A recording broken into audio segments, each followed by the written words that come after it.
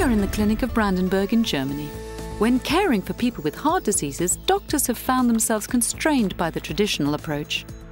Die schwer herzkranken Patienten, Herzschwäche, kommen häufig zu uns. Wir haben sie entlassen und nach wenigen Wochen, trotz optimaler Medikation, wurden die Patienten wieder aufgenommen, weil draußen irgendwas passierte, was wir nicht genau haben erkennen können. In collaboration with a company called Getamed, the Clinic for Brandenburg was able to develop a new business model for the ambulatory monitoring of patients project. Ja, zum einen haben wir Patientenmonitore, die die Daten dann aufzeichnen, EKG, Atmung, Sauerstoffsättigung.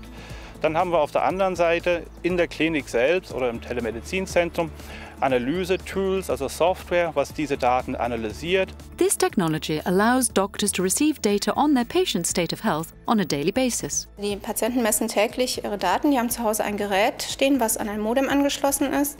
Und diese Daten werden dann über ein Modem, analog oder mobil, an das Telemedizinzentrum geschickt. Günter Lohr has been suffering from heart problems for about 30 years, and despite the treatment he received at the time, his state has gradually worsened. Meine Krankheit begann circa vor 25, 30 Jahren, steigerte sich dann immer von ein Jahr zum halben Jahr, Vierteljahr, monatsmäßig.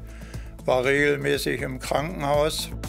With the new technology developed by Getamed, Günter can transfer precise data on the state of his health to the doctor every day from his home.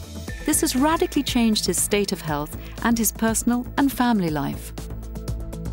Die Lebensqualität ist dadurch gestiegen.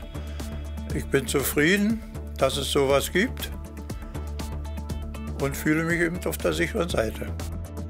This project, co-financed by the European Regional Development Fund with a view to promoting competitiveness and employment in our regions, has made it possible for Getamed to grow. In diesem Rahmen haben wir dann auch Geräte weiterentwickelt und verkauft.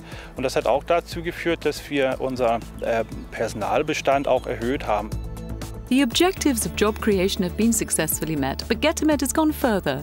By applying this technology to other kinds of diseases, the company has created a whole new sector of activities, with new opportunities for Getamed and all the other companies involved.